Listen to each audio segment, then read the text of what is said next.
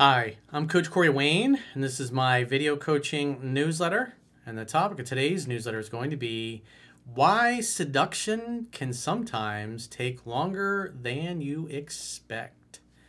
Well, I've got an email. This particular guy, he says he's been on 4 dates with a woman he really likes, but he says he's come that close to sealing the deal, but hasn't been able to go all the way. He's encountered some last-minute resistance. But he also shares some things after date 3 and 4 that he thought he might have done wrong. But he's a little frustrated at this point. And when he left from her house after date 4, he says he thinks she probably picked up in the fact that he was annoyed that she wouldn't go all the way because she's doing things to entice him. But this is really an art, the art of seduction, and overcoming that last-minute resistance. I talk about 2 steps forward, 1 step back, and 3% man. Because you have to get a woman to a point where she feels safe and comfortable that at any point during the seduction process, she can say stop, and you'll respect that, and you'll back off.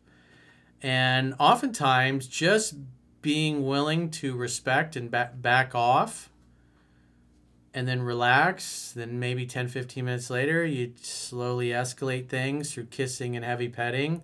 Eventually, you wear her down because the idea is she's got to feel safe and comfortable that she can stop at any time if things go too fast. And quite frankly, most of us guys were in too much of a rush to get to the promised land.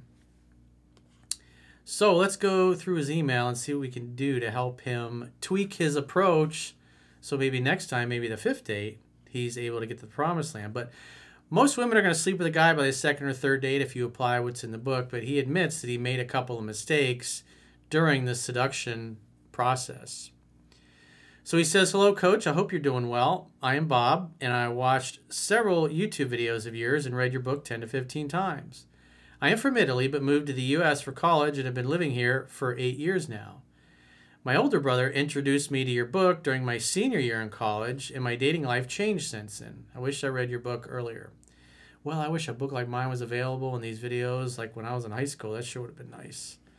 Sure, were a lot of things I missed out on in high school in my early 20s that, even throughout my 20s, it would have been sure nice to be able to look back on it now and have those memories. But hey, you young guys, I get to live vicariously through you.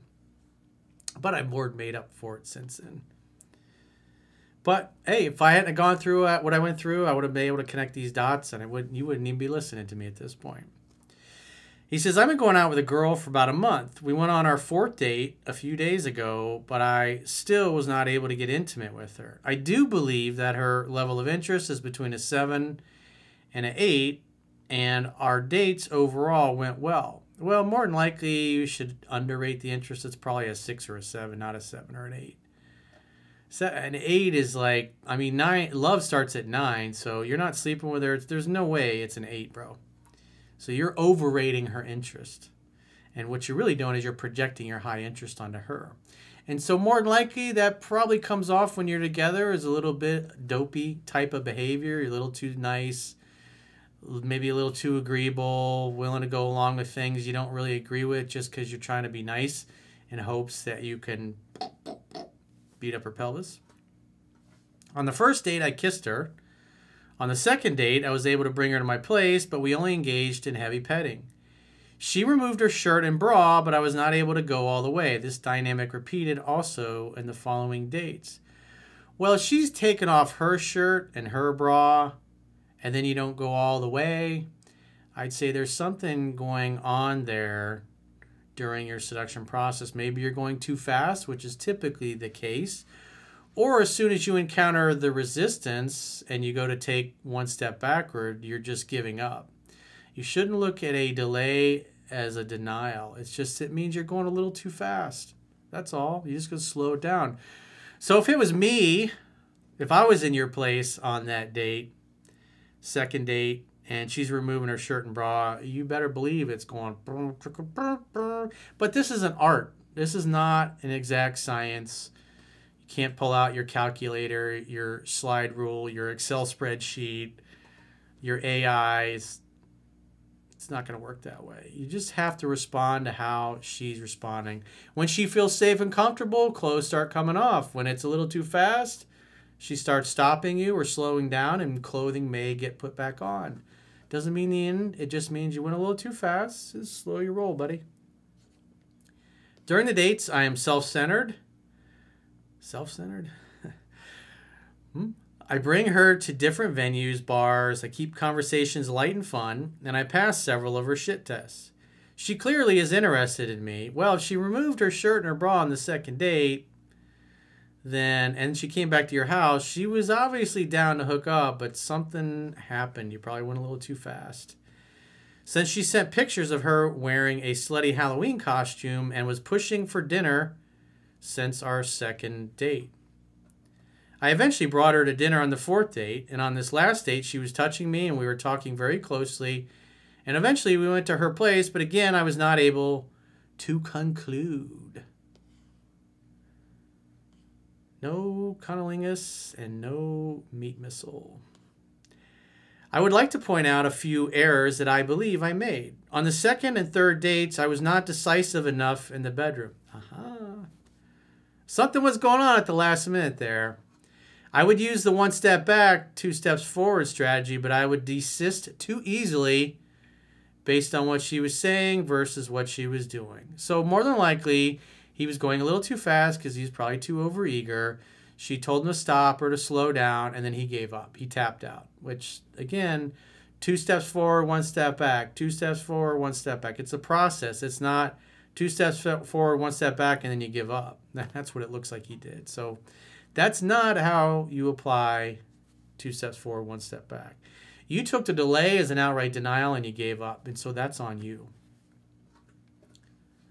So maybe I lost some frame there. That sounds like some red pill stuff has been clouding his judgment. Also, I believe I should have closed the last date after I understood that she was not willing to sleep with me that night. He says, after dinner and going to a bar, she was like, "It's too late. I want to go to sleep. But if you want, we can go to my place since it's closed." So she's inviting you over. I would have been like, sure. From her tone, I could understand that she was not ready yet. Yet in that moment. You gave up too soon, Padawan. See, you take the delay as a denial. That's not what 2 steps forward, 1 step back is, dude. It just means slow down. And you went, oh, I just got to give up, not get any pussy tonight. Else I'm going to go home and be mad. From her tone, I could understand that she was not ready yet, and I think I should have left. Nope, you should have gone to her place. Because again, remember, you must love in such a way that the person you love feels free. She's inviting you in. It shows she's comfortable. And she's like, you can stay at my place, basically. In other words, you're going to probably get laid as long as you don't talk me out of it or you don't just give up.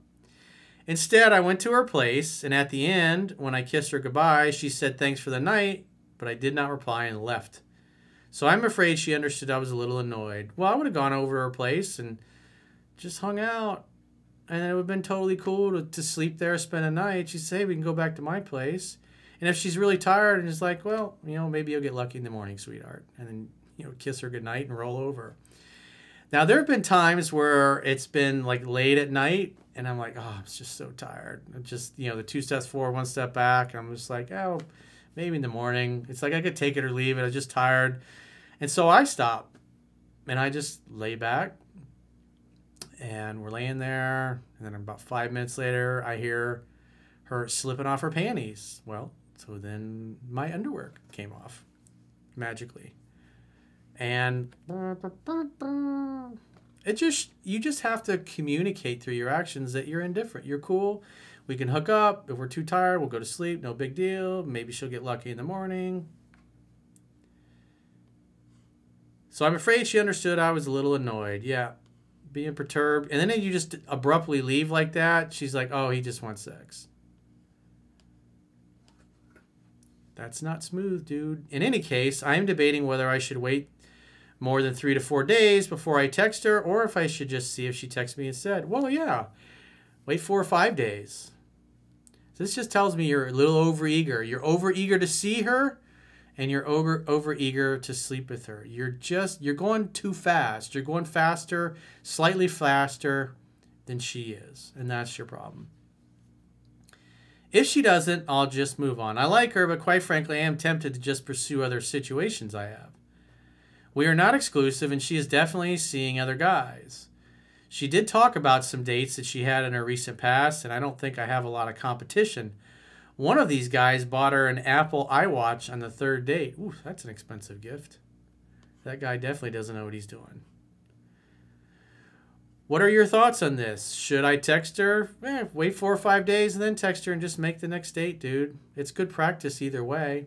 But I can tell on the date you're going too fast.